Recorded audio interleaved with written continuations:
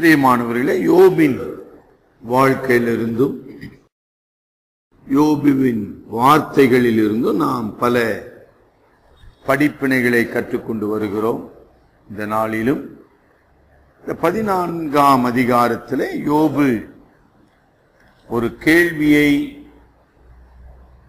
முழு மனு குலத்தின் முன்பு வைக்கிறார்.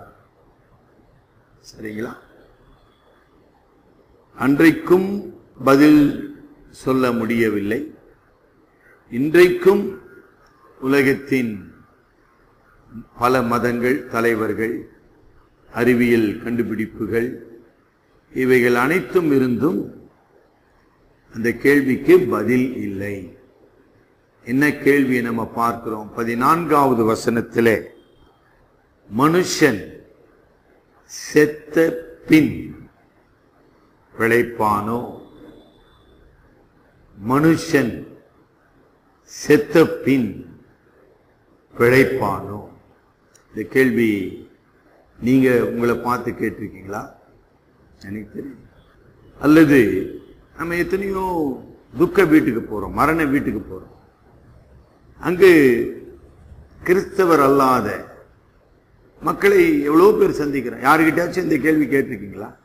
அவ்வளவுதான் நற்செய்தி, அவ்வளவுதாங்க. ஒரு சரியான நேரத்திலே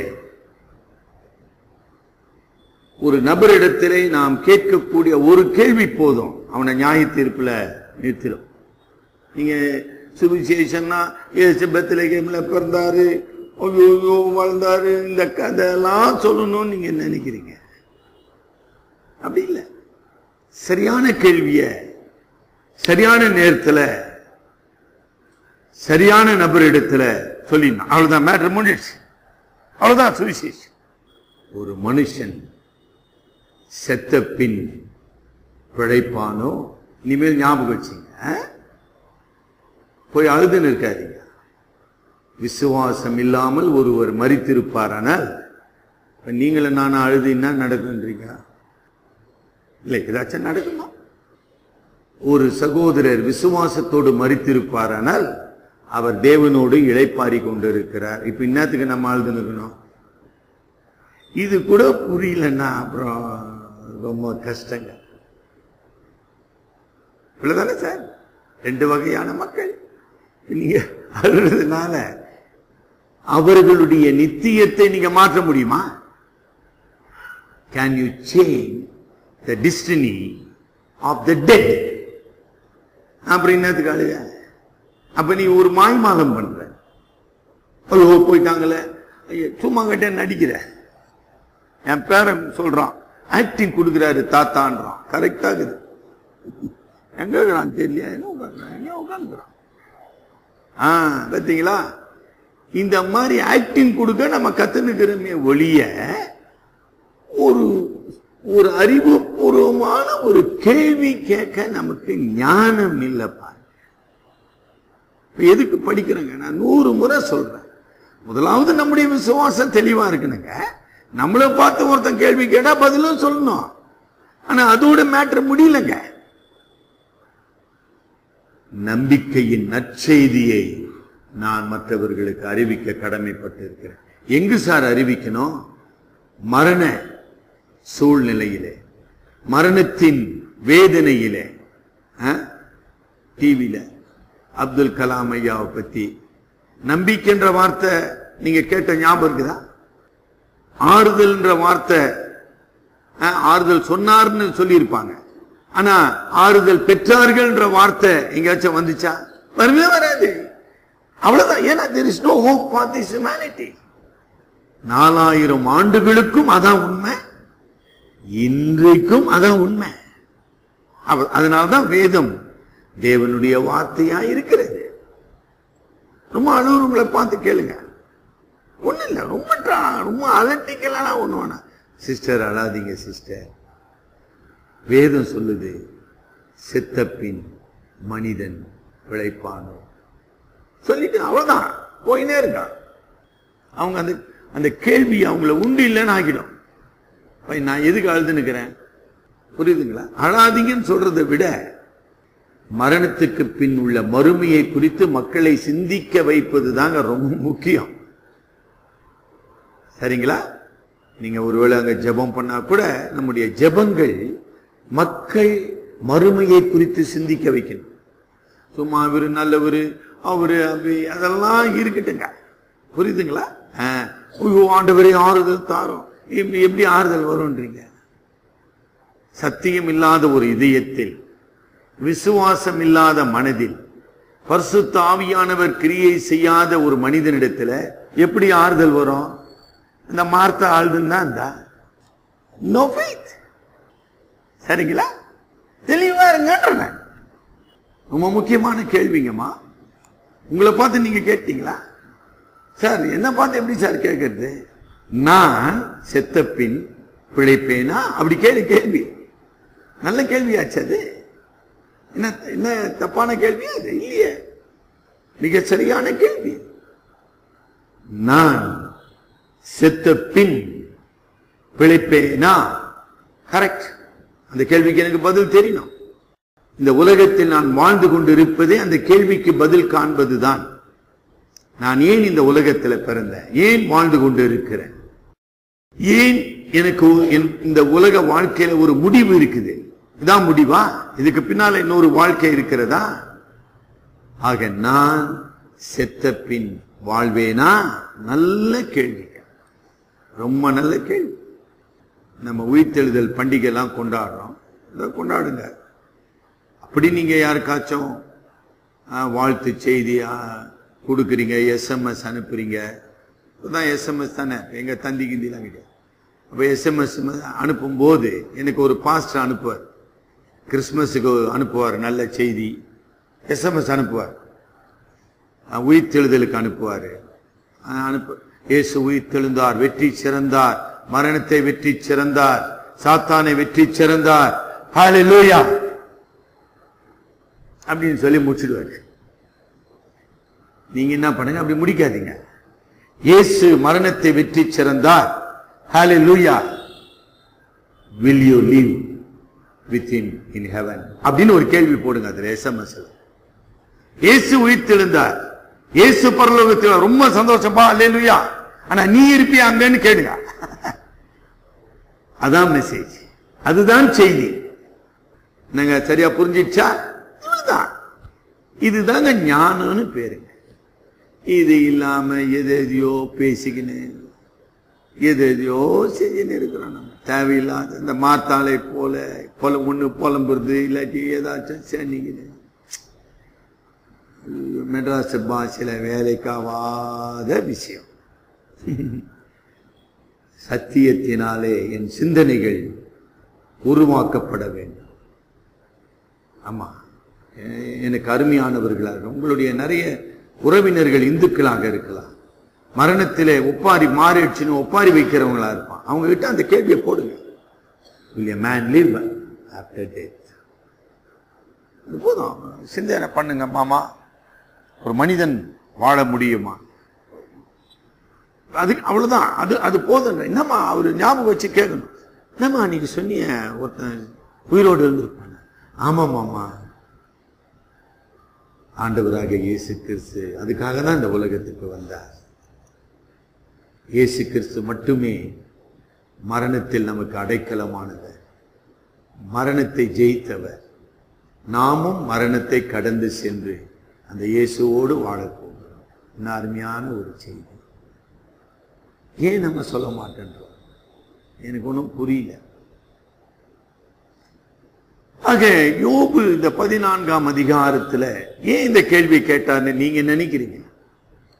நான் பல முறை இப்படிதான் பேசின்னு வரேன். யோபினுடைய மனநிலையை புரிந்து கொள்வதுதாங்க முதல் விஷயம். அப்படி புரிந்து கொள்ளும் பொழுதுதான் அவர் ஏன் இப்படி பேசிக்கொண்டு இருக்கிறார் என்றது நமக்கு புரியுங்க, இல்லையா? இன்னைக்கு நான் தான் சொன்னேன், யாராச்சும் மரண தருவாயில் இருக்கிற, மரணத்தோடு போராடி கொண்டு இருக்கிற மக்களை இது வரைக்கும் சந்திக்கலையா? நீங்க கொஞ்சம் சந்திங்களேன். இந்த வாரத்தில் போய் மருத்துவமனையில் யாராச்சும் ரொம்ப அம்மா எப்படி இருக்கிறீங்க, ஐயா எப்படி இருக்கிறீங்க, அட நீ வேறப்பா, எப்ப சாவலான்னு நான் இருக்கிறேன். I want to tie. எதுக்குங்க இந்த வேதனை? எதுக்குங்க இந்த துயரம்? ஐயோ, என்னால எல்லாரும் கஷ்டப்பட்டுன்னு இருக்கிறாங்க, நான் செத்துட்டா ரொம்ப நல்லதுப்பா. புரியுதுங்களா? எங்க அம்மா கூட சொன்னாங்க அந்த வார்த்தையை. புரியுதா உங்களுக்கு? அப்ப அதனுடைய முடிவு என்ன? ஒரு மனிதன் இனி வாழ முடியாது என்கிற நிலைமைக்கு தள்ளப்படும் போது இந்த கேள்வி அவன் கேட்பான், மனிதன் செத்த பின் வாழ்வானா? ஒரு கேள்வி. அதே சூழ்நிலையில இருக்கிறவங்க, ஐயா இனிமேல் மருந்து வேலை செய்யாதுங்க, இனிமேல் ட்ரீட்மெண்ட் வேலை செய்யாதுங்க, ஆகவே death is a only solution. Is it a solution? சாவு ஒரு பரிகாரமா? ஆனா மனிதன் சாவ பரிகாரம்னு நினைக்கிற நிலைமைக்கு என்ன பண்ணப்படுகிறான்? தள்ளப்படுகிறான். அது மாதிரி ஆயிட்டாரு இப்ப யோபு. ஐயோ தாங்க முடியாது சாமி. விளங்குதுங்களா? இனி நான் பிழைக்க மாட்டேன், இனி பிழைப்பதிலே அர்த்தம் இல்லை. What is the purpose of life? ஆக ஏன் மனிதர்கள் அப்படி சிந்திக்கிறாங்க? இன்னைக்கு நிறைய பேர் தற்கொலை செய்யறாங்க. தெரியுங்களா? தமிழ்நாட்டில் தற்கொலையின் சதவிகிதம் வளர்ந்து கொண்டு வருது. முழு இந்தியாவிலே முதல்ல கேரளாங்க, அடுத்தது தமிழ்நாடு. இதெல்லாம் கொஞ்சம் பொது அறிவு இருக்கணுங்க. பொது அறிவு. இந்தியாவிலேயே அதிகமான தற்கொலைகள் கேரளா, இரண்டாவது தமிழ்நாடு. உலகத்திலேயே அதிகமான தற்கொலைகள் வட ஐரோப்பா, நார்வே, ஸ்வீடன், சுவிட்சர்லாந்து போன்ற நாடுகளிலே. இன்னைக்கு ஒரு செய்தித்தாள் அதை படிச்சேன். ஏன் மக்கள் அங்கு தற்கொலை செய்து கொள்ளுகிறார்கள்? அதுல போட்டிருந்த ஒரு குறிப்புங்க. சரிங்களாமா? நம்ம இன்னைக்கு குடும்பம்லாம் சொல்றேன்ல, அவங்க கலாச்சாரத்துல குடும்பம் கிடையாது. No family to care for them. 80 வயது, 90 வயது, 95 வயது, இதுல 1008 நோய். இதுல அவங்க என்ன முடிவு போறாங்க? நான் எப்படி வாழணும், ஏன் வாழணும்? மேட்ரை முடிப்பா. சில மாத்திரைகளை வாங்கி தங்கள் வாழ்க்கையை முடித்துக் கொள்ளுகிறார்கள். நல்லா கவனிங்க, கொஞ்சம் நல்லா சிந்தனை பண்ணுங்களேன். உங்களுக்கும் நல்லது, எல்லாருக்கும் நல்லது. ஆக சாவு மனித பிரச்சனைகளுக்கு, மனித போராட்டங்களுக்கு, வியாதியின் கொடுமைக்கு அல்லது நாம் அனுபவிக்கிற தீமைக்கு சாவுதான் பரிகாரமா? வேதம் என்ன சொல்லுது? பாவத்தின் சம்பளம் மரணம் தானே சொல்லுது, பரிகாரம்னு சொல்லலையே. இப்ப இத கூட நீங்க சொல்ல மாட்டீங்க. மரண வீட்டுல ஏங்க இது என்னங்க, இது என்ன பரிகாரமா? சில பேர் சொல்லுவாங்க, ரொம்ப கஷ்டப்பட்டாருங்க, நல்ல வேலை போயிட்டாருங்க. இல்ல இல்ல இந்த இன்னொரு வார்த்தை சொல்லுவாங்க, பாடி எடுப்பது. தெரியல, சென்னையில் அதை நம்ம சொல்றது இல்லை. பாடி எடுப்பது. வயதானவர்களை படுக்கையில அவங்க இருக்கும்போது பாடு, ஐயோ பா பாடு எடுத்தது போதும்பா, அவ பெரிய விடுதலைப்பா. இந்த உலகம் மரணத்தை குறித்து எப்படி சிந்திக்கிறது? சரி சார், வேதனைப்படுறவங்க, கஷ்டப்படுறவங்க தான் மரணத்தை விரும்புறாங்களா? அவ்வளவுதான். நீங்க படிச்சிருக்கீங்களா? இந்திய நாட்டிலே எத்தனை நடிகைகள் தற்கொலை செய்திருக்கிறார், எத்தனை நடிகர்கள் தற்கொலை செய்திருக்கிறார், எத்தனை நாட்டு தலைவர்கள் தற்கொலை செய்திருக்காங்க. ஹிட்லருடைய மரணத்தை பற்றி உங்களுக்கு தெரியுமா? சார் எங்களுக்கு என்ன சார் வேற வேலை இல்லையா, இதெல்லாம் எங்களை போட்டு கேட்டு ஒரே கொலை பண்ணிக்கிறீங்க. படிக்கணுங்கம்மா. அவன் தற்கொலை செய்து கொண்டான். புரியுதுங்களா? இரண்டாவது மகா உலகத்தை பற்றிய பல டாக்குமெண்ட்ரி பிலிம்ஸ் சொல்லுவாங்க. சும்மா நம்ம சொல்ற பாருங்க, சினிமா அப்படின்னு சொல்லக்கூடாது. It is documentary film. அதுல ஜெர்மனியை கைப்பற்றுகிற ஒரு படம் உண்டுங்க. அந்த படத்துல தான் ஹிட்லரு தற்கொலை செய்கிறத காமிப்பான். சரிங்களா? அதை நான் சொல்ல வரல, ஆனா அதை சொல்ல விரும்புறேன். எவ்வளவு பெரிய மனிதன் ஹிட்லர், அஞ்சா நெஞ்சன் இல்லையா? அவனுடைய மனைவி இருக்க மாட்டாங்க, மனைவி முன்னாலே செத்துருவா. அவனுக்கு அதெல்லாம் வேற விஷயங்க. அவனுடைய காதலி அங்க இருப்பான், அவனோட கூட இருப்பாங்க. அந்த காதலிய தன்னுடைய கைத்துப்பாக்கியால சுடுவான் முதல்ல ஹிட்லர். அவனுடைய அருமையான நாய் இருக்கும், நல்லா, அதுக்கு தான் ஜெர்மன் ஷெப்பர்ட்னு சொல்றோம் இல்லையா நம்ம. அந்த ஜெர்மன் ஷெப்பர்ட் பெரிய நாய் இருக்கும். அந்த நாய்க்கு போய் விஷத்தை வைப்பான், அந்த நாய் சாகும். பிற்பாடு அந்த விஷத்தை அவன் சாப்பிடுவான், சாப்பிட்டுட்டு செத்துருவான். இதெல்லாம் பெரிய படிப்பினுங்க. ஏன் செத்தான்? நான் எதிரியின் கைகளில் கைதியாக்கப்பட்டு சித்திரவதை செய்யப்பட்டு எனக்கு ஒரு தண்டனை விதிக்கப்பட்டு நான் தூக்கு தண்டனை பெறுவதை விட நான் தற்கொலை செய்து கொள்வது மேல். புரியுதுங்களா? அதுக்குதான் படிக்கணும்னு சொல்றேன். ஒரு மனிதன் ஏன் தற்கொலை செய்து தயவுசெய்து படிங்க. நம்முடைய முதல் பிரதமர் தற்கொலை செய்து கொண்டார், நிறைய பேருக்கு தெரியாது. பண்டிட் ஜவஹர்லால் நேரு. சடாம் ஹுசேன் ஒருத்தன் இல்ல ஈராக்ல, அவன் தற்கொலை செஞ்சதுன்னா பிரச்சனையே இருந்திருக்கு. அவனை பிடிச்சி ஜெயில போட்டு விசாரணை பண்ணி தூக்கு போட்டு. புரியுதா உங்களுக்கு? ஆக பாவ உலகத்திலே பாவத்தினாலே மனிதன் சித்திரவதை செய்யப்படும் போது மரணத்தை பரிகாரமாக கருதுகிறார். என்னுடைய கருத்தை சரியா கவனிச்சிங்களா? ஒருவேளை நீங்களும் நானும் அந்த நிலைமைக்கு போகலாம். ஐயோ, ஏன் சார் நான் உயிரோடு இருக்கணும், செத்துட்டா நல்லது. அது மாத்திரம் இல்ல, சில வயசானவங்க படுத்து நிற்பாங்க, நம்ம பக்கத்து ரூம்ல பேசி நிற்பான், அவங்க நம்ம என்ன நினைச்சு நிற்பான், அவங்க கண்ணை மூடி நிற்பாங்க. ஓ, ஆயா தூங்குது, கேள்வி சாவுதா பாரு. இல்ல நம்ம நினைச்சு நிற்போம், அவங்க தூங்கி நிற்கிறாங்க. அவங்க தூங்கி நிற்கிறாங்க, சும்மா கண்ணை மூடி இருக்கிறாங்க, காது சூப்பரா வேலை செய்யுது. ஐயோ, என் புள்ள சொல்லிட்டான், கேள்வி சாவுதா பாருன்னு.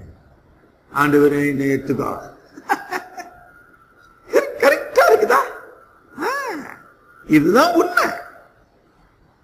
கடவுளால் பாவம் மனிதனுக்கு கொடுக்கப்பட்ட சாபம் இந்த உலகத்தின் தீமையினாலே வேதனையினாலே பரிகாரமாக கருதப்படுகிறது. பாத்தீங்களா? பாவத்தின் விளைவு எவ்வளவு பயங்கரமா இருக்குது பாத்தீங்களா? அதைதான் இங்கு யோபு பிரதிபலிக்கிறார். இவ்வளவு சிந்தனை பண்ணாதான் அடாடா அப்படி எழுதியிருக்காரு. யோபு பெரிய ஞானிங்க அவரு, சாதாரண. இப்ப என்ன பிரச்சனை? ஏன் சார் யோபு இந்த கேள்வி கேட்கிறாரு? அதாவது 13 ஒரு கருத்தை சொல்றாரு. ஆண்டவரே, என்னை நீ என் உயிரை எடுத்து போடாதேயும், ஆனா என்னை பாதாளத்தில் ஒளித்து உமது கோபம் தீரு மட்டும் என்னை மறைத்து என்னை திரும்ப நினைக்கும்படி எனக்கு ஒரு காலத்தை குறித்தால் நலமா. அதாவது இப்ப வேதனை பட்டுனுக்கிற செத்த பிற்பாடு மக்கள் எங்க போறாங்க? அன்றைய நம்பிக்கையில, யோபனுடைய நம்பிக்கையில பாதாளத்துக்கு போனாங்க. அந்த மாதிரி என்ன பண்ண, ஆண்டவரே என்னை சாவச்சிட்டு என்ன பாதாளத்துல கொஞ்ச நாள் கொஞ்சம் அப்படி ஒதுக்கி வையே. இப்ப நம்ம இதுல என்னங்க என்ன சொல்றோம், சாவு கெடுக்குன்றோம். அந்த மாதிரி கொஞ்சம் வை சாமி, திருப்பி என்ன கூட்டுன்னு வா. பேசுறாரு, அப்படிதான் பேசுறாரு. எதுக்கு கூட்டுன்னு வரணும்? 15வது வசனத்துல என்னை கூப்பிடும், எனக்கு நீர் பதில் சொல்லிடு சாமின்றான். ஐயோ, எனக்கு பதில் தெரியல. எதுக்கு? நான் படுகிற வேதனைகளுக்கு, அல்லது நான் சந்திக்க போகிற மரணம் தான் எனக்கு முடிவா? அப்படியானால் எனக்கு பதில் சொல்லும். எனக்கு பதில் வேண்டும் கடவுளே, என்னுடைய கேள்விகளுக்கு பதில் வேண்டும். ஆகவே நான் செத்துட்டேன்னா உம்மிடத்துல நான் கேட்க முடியாத, உம்மிடத்துல நான் பேச முடியாத, ஆகவே இப்பயே நான் பேசிடுறேன். அந்த இதயத்தின் வேதனை, அங்கலாய்ப்பு எவ்வளவு தூரம் போது பாருங்க. அதெல்லாம் நம்மளும் அந்த கட்டத்துக்கு வந்தாதாங்க புரியும். இப்படி உட்கார்ந்து இருந்தா ஒன்றும் புரியாதுங்க. சரிங்களா? அதுக்குதான் நான் சொல்றேன். புற்றுநோயில பாதிக்கப்படுறவங்க, உயிர் ஊசலாடுதுன்னு சொல்றோமே, அவங்கள போய் கொஞ்சம் சந்திங்க. 2 நிமிஷம் அவங்க கிட்ட பேசி பாருங்க. ஐயா என்ன சொல்றீங்க, அம்மா என்ன சொல்றீங்க, இந்த வாழ்க்கைனா என்ன, சாவுனா என்ன, செத்த பிற்பாடு நம்ம வாழ முடியும், கேளுங்க உங்ககிட்ட. அவ்வளவுதான். கரெக்டா சொல்லுவாங்க. ஏன்னா அத்தனை வேதனை அவர்கள் கடந்து வந்திருக்கிறார். சரிங்க, இந்த கேள்விக்கு நம்ம பதில் சொல்ல போகிறோம். ஆனா தொடர்ந்து படிக்க போறோம். யோபே பதில் சொல்றாரு என்னோட இடத்துல. ஆனால் இந்த அதிகாரத்தை அவர் தொடங்கும் போது மனிதன் யார் என்கிற கேள்விக்கு முதல்ல பதில் சொல்ற. அதாவது யோபினுடைய கண்ணோட்டத்திலே, யோபினுடைய பார்வையிலே மனிதன் யார்? இப்படிப்பட்ட மனிதன், அவனை ஏன் கடவுள் சோதிக்கிறார்? அவனால சோதனையை தாங்க முடியுமா? அவனை இப்படி சோதிப்பதினாலே அந்த மனிதனுக்கு என்ன பயன்? அவன் ஒன்றும் இல்லாதவன் அப்படின்னு முன்னால விளக்கினே வரார். விளக்கி எல்லாம் முடிச்சிட்டு தான் இந்த கேள்வியை கேட்கிறார். மனிதன் செத்த பின் பிழைப்பானோ? இப்ப வேகமா நம்ம படிப்போம் மனிதனை குறித்து. ஆனா இந்த உலகம் என்ன சொல்லுதுங்கம்மா? மனிதன் சிறந்தவன் இல்லைங்களா, மனிதன் உயர்ந்தவன், மனிதன் அறிவாற்றல் படைத்தவன் இல்லைங்களா, அணு நாயகர், எதையும் தாங்கும் இதயம், தந்தை, நாட்டின் தந்தை, இப்படிலாம் மனிதனுக்கு இந்த உலகம் சொல்லி கொண்டு இருக்குது. கரெக்டுங்களா? கொண்டால இதய தெய்வம்னு கூட ஒருத்தர் சொல்லுவாங்க. அவனா மனிதன். பிரியமானவர்களே, அவன் மனிதன் அல்ல. அதாவது இந்த உலகத்தினுடைய பார்வை, மனிதனை பற்றிய பார்வை ஒரு என்னத விஸ்வரூபம்னு ஒரு வார்த்தை சொல்லுவாங்க. ஒரு விஸ்வரூபமாக மனிதனை பார்க்கிறான். மனிதன் சக்தி வாய்ந்தவன். சக்தி வாய்ந்தவனா? இந்த யோபு 14ஆம் அதிகாரம் தான் சும்மா மனசுல வச்சுங்க. மோசே எழுதினார் இல்லைங்களா 90ஆம் சங்கீதம் தன்னுடைய 120வது வயசுல. இதுதான் அதுக்கு ஆதாரம். நிறைய வசனம் அதுக்கும் இதுக்கும் ஒன்னா இருக்கும். 90ஆம் சங்கீதத்துக்கும் இதுக்கும் எவ்வளவு ஆழமான சிந்தனை. மனிதன் யார்? வேகமா படிப்போம். 1ஆம் வசனம், டைம் ஆயிடுச்சுங்க. 1ஆம் வசனத்துல மனிதன் ஸ்திரீயின் இடத்தில், இது என்ன சார் புதிய தத்துவமா நீங்க சொல்லலாம். அதனுடைய பொருள் மனிதன் மண்ணில் இருந்து வந்தவன், born of dust. புரிஞ்சுங்க சரியா? மண்ணில், மண்ணில் இருந்து வந்தவன். அவன் எப்படி நிலைத்து நிற்க முடியும்? அவன் எப்படி நிலை உள்ளவனாக, அதாவது நிரந்தரம் உள்ளவனாக இந்த உலகத்துல வாழ முடியாது. சரிங்களா? 2வது அவன் யார்மா? அவன் நிழல் போன்றவன். 2ஆம் வசனத்துல நிழல்.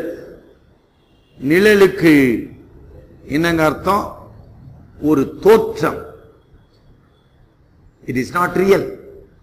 நிழல் என்பது நிஜம் அல்ல, உண்மை அல்ல, பொருள் அல்ல இல்லையா? நிழல் ஒரு தோற்றம், ஒரு மாயை தோற்றம். இப்ப பார்க்கலாம், இப்படி கை காமிச்சோமா அப்படி நிழல் தெரியும்.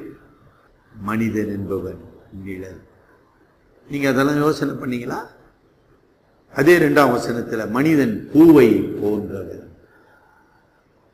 பூ அழகாதான் இருக்குது, மனித தோற்றம் அழகாதான் இருக்குது. ஆனா அது நசுங்கி போவது. காலையில மோசே சொல்லுகிறார், காலையிலே பூத்து அவ்வளவுதான். அவ்வளவுதான் மனிதன். இந்த தெளிவு நமக்குள்ள இருந்தா மரணத்தை கண்டு பயப்படுவோமா, அலறுவோமா, அழுவோமா? இவ்வளவுதான் வாழ்க்கை. அவ்வளவுதான் சார். என்ன புதுசு? சரிங்களா? ஆக ஒரு பூவை போல அவனும் இந்த மண்ணிலிருந்து தோன்றி மண்ணுக்கு மண்ணாக திரும்புகிறவன், நிலையற்றவன், வலுவற்றவன், சக்தியற்றவன் என்பதை நம்ம பார்க்கிறோம் இல்லைங்களா? அடுத்தபடியா நம்ம என்னமா பார்க்கிறோம்? 4ஆம் வசனம்.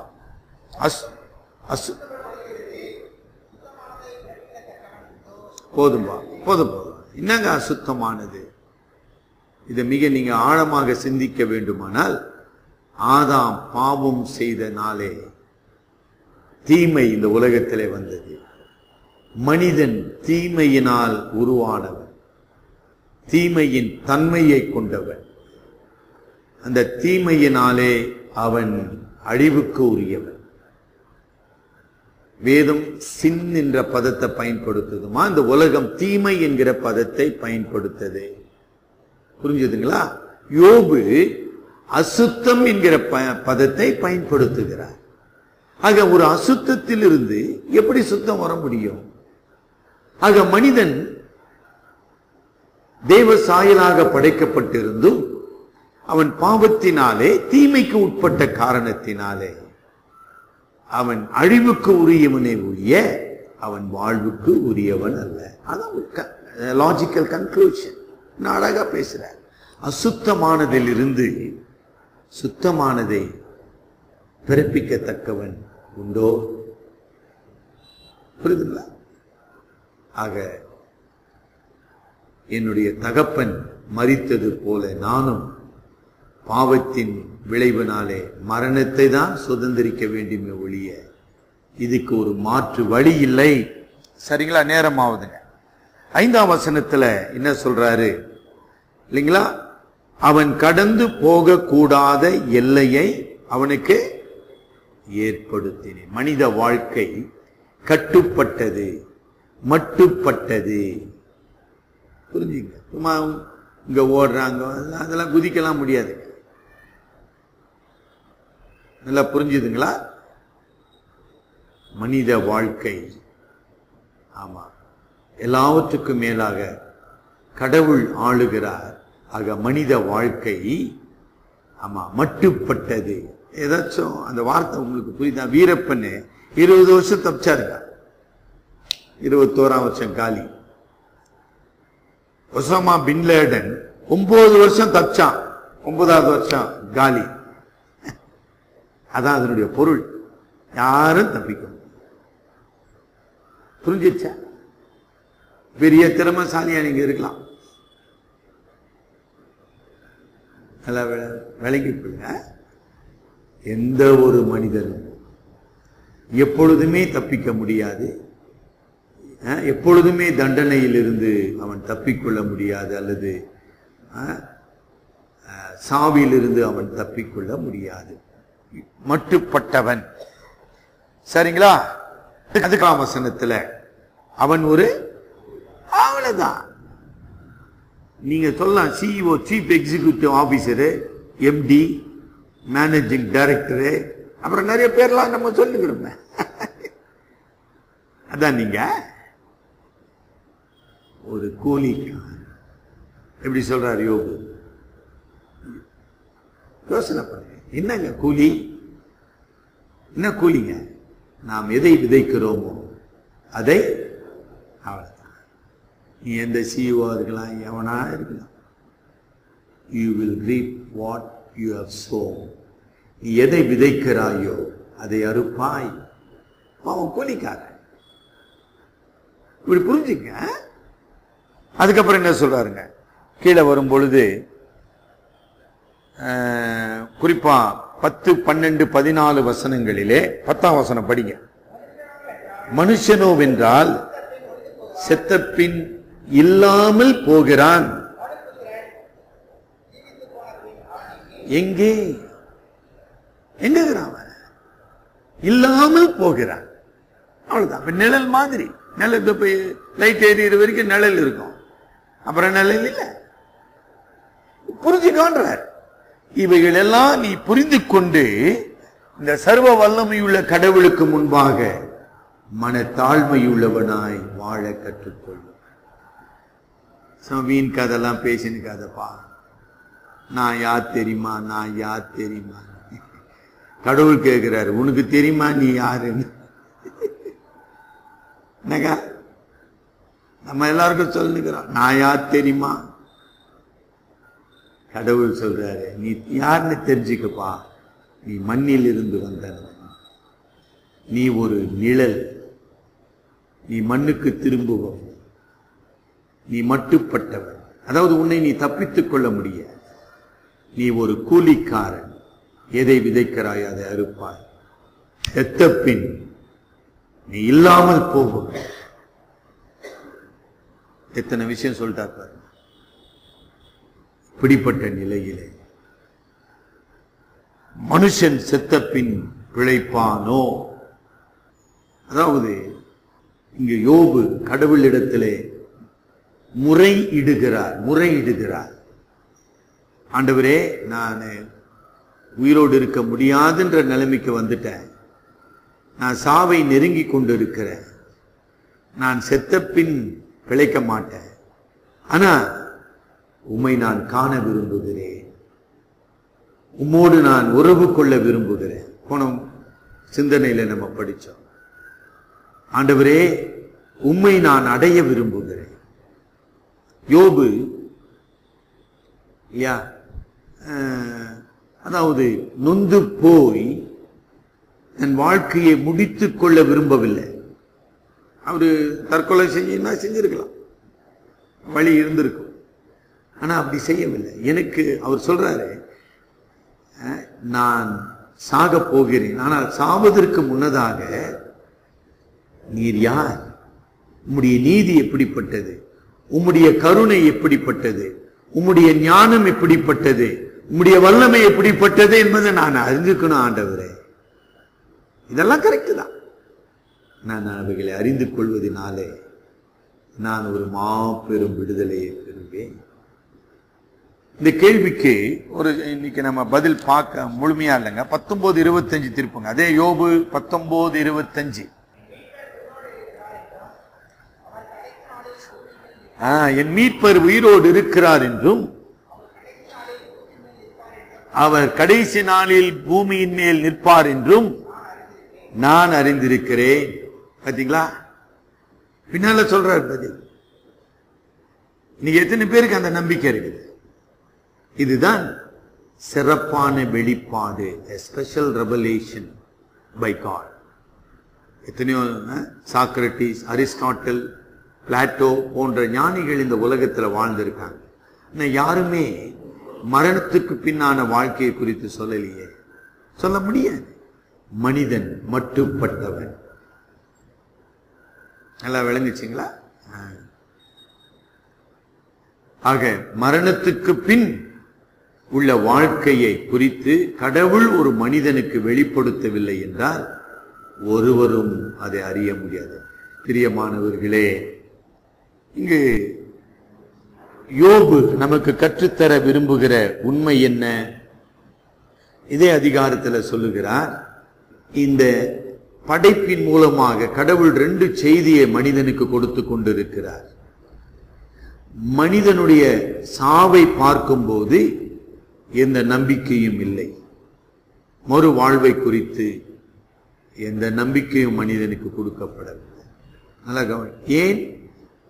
அவன் எல்லா உயிரினங்களை விட உயர்ந்தவனாக இருந்த போதிலும், அவனுக்குள் ஆத்துமா இருந்த போதிலும், அவனுக்கு கடவுளை ஓடு உறவு இல்லாத காரணத்தினாலே எந்த நம்பிக்கையும் மனிதனுக்கு. He has lost his relationship with the living God. கடவுள்தான் ஜீவன், கடவுள்தான் வாழ்வு, கடவுள்தான் ஜீவாதிபதி. அந்த ஜீவாதிபதியோடு மனிதனுக்கு உறவு இல்லாத காரணத்தினாலே அவன் ஜீவனற்றவனாக உயிர் அற்றவனாக, வாழ்வு அற்றவனாக, தேவனுடைய சாபத்துக்கு உரியவனாக மடிந்து, மாய்ந்து, மறைந்து, அழிந்து போகிறார். அதே இந்த உலகத்திலே கடவுள் இன்னொரு கருத்தை வச்சிருக்க. இன்னும் கருத்து என்ன? 7ஆம் வசனத்துல என்ன சொல்றாரு பாருங்க. 7:7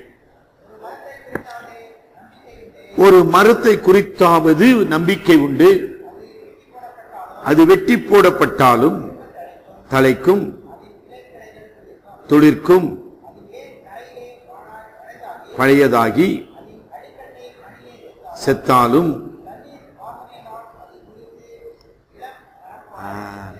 அப்ப கடவுள் அதாவது செத்தவனாயிருக்கிற மனிதனுக்கு இந்த படைப்பின் மூலமாக ஒரு மாபெரும் சத்தியத்தை பேசிக் கொண்டிருக்கிறார். இந்த இயற்கையை பார்ப்பார், அது மறுபடியும் துளிர்க்கிறது இல்லைங்களா? இதே உண்மையைதான் 1 கொரிந்தியர் 15ஆம் அதிகாரத்தில் பவுல் பயன்படுத்துகிறார்.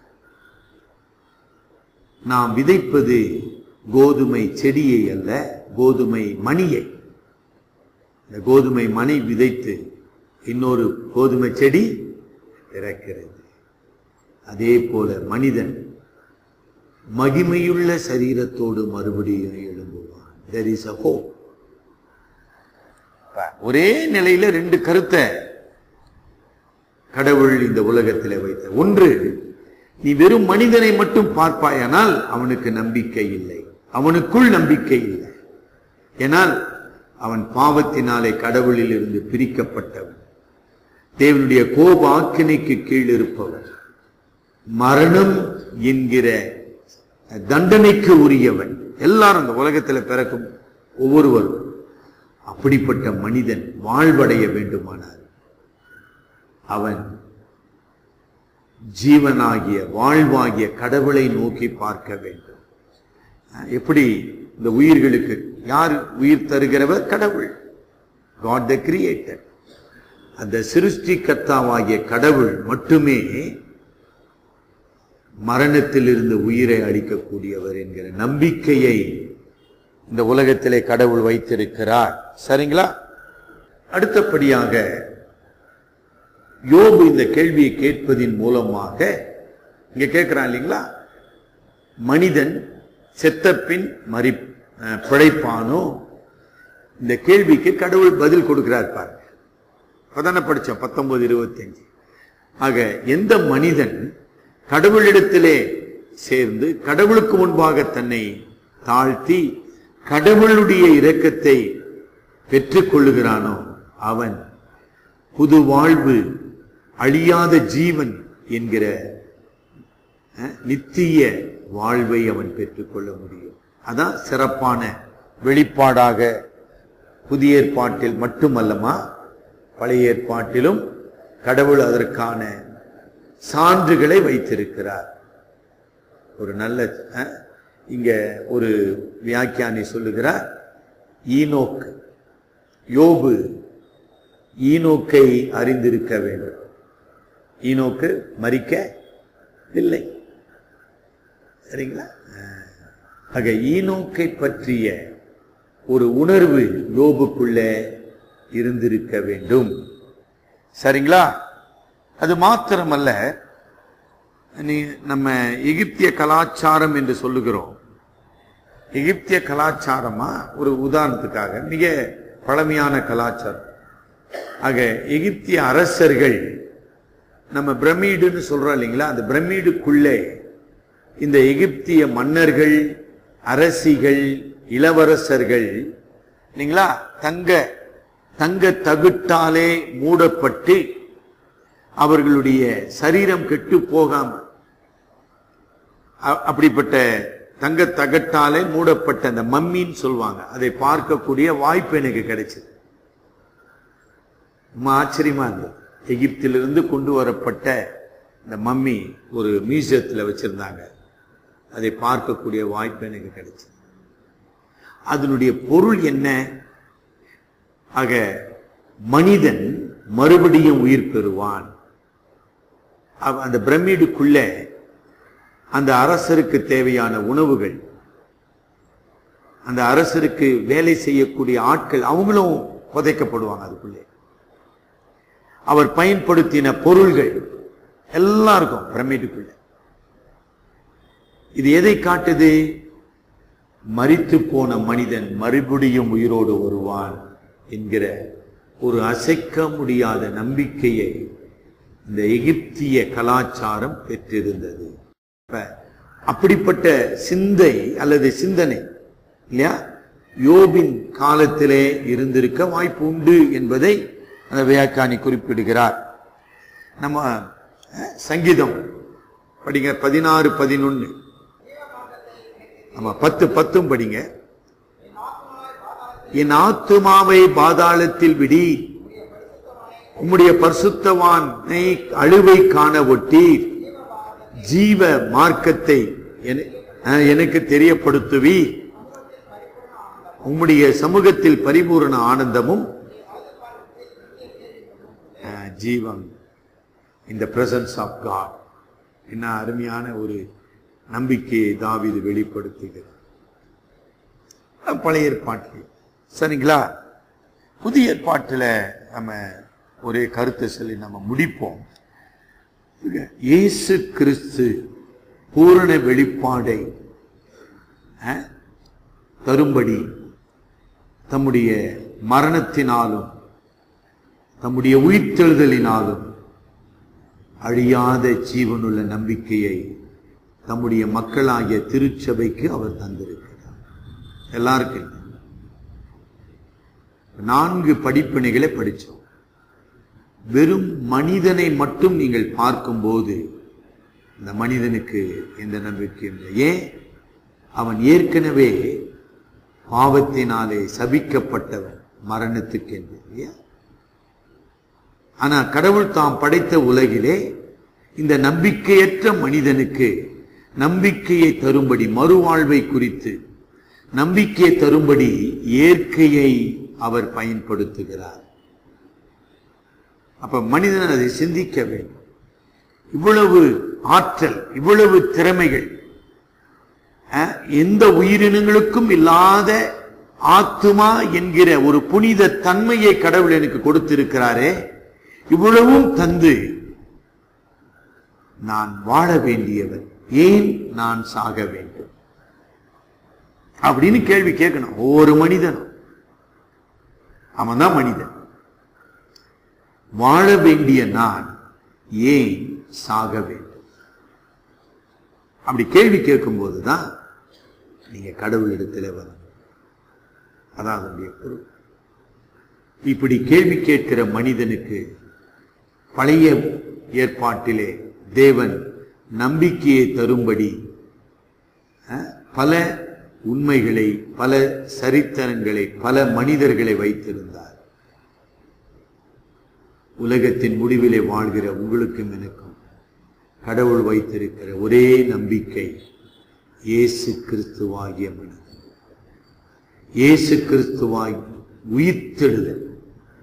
நானே உயிர்த்தெழுதலும் ஜீவனமாயிருக்கிறேன். என்னை விசுவாசிக்கிறவன் மரித்தாலும் பிழைப்பான். உயிரோடு இருந்து விசுவாசிக்கிற எவனும் மறியாமலும் இருப்பான்.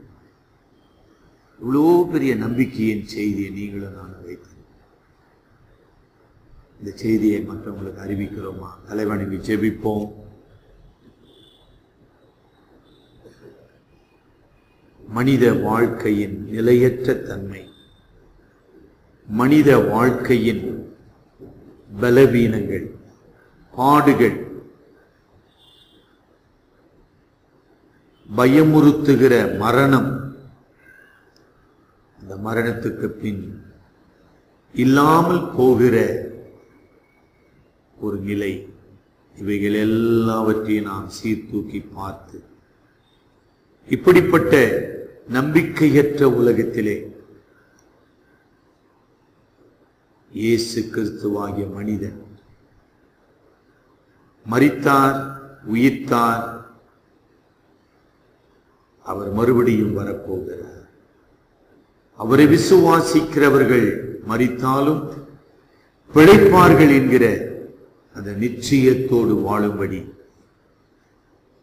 உயிர்த்தெழுந்த கிறிஸ்து திருச்சபையிலும் தம்முடைய மக்களிடத்திலும் அவர் வாசம் பண்ணுகிறவராக, வாழுகிறவராக, அவரது ஆற்றலினாலே தமது பிள்ளைகளை உயிர்ப்பிக்கிறவராக அவர் வாழ்ந்து கொண்டிருக்கிறார்.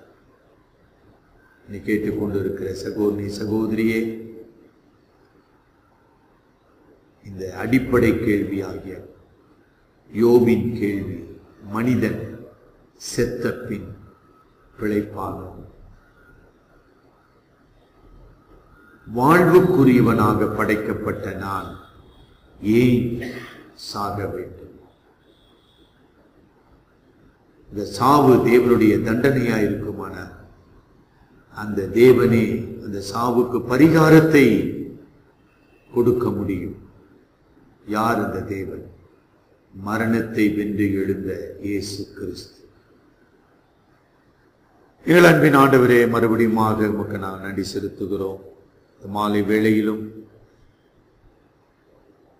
யோபின் மூலமாக எங்களுடைய மனித வாழ்க்கையின் சக்தியற்ற நிலை, சாபத்துக்கும் அழிவுக்கும் நியமிக்கப்பட்ட நிலையை நீர் உணர்த்தினீர்.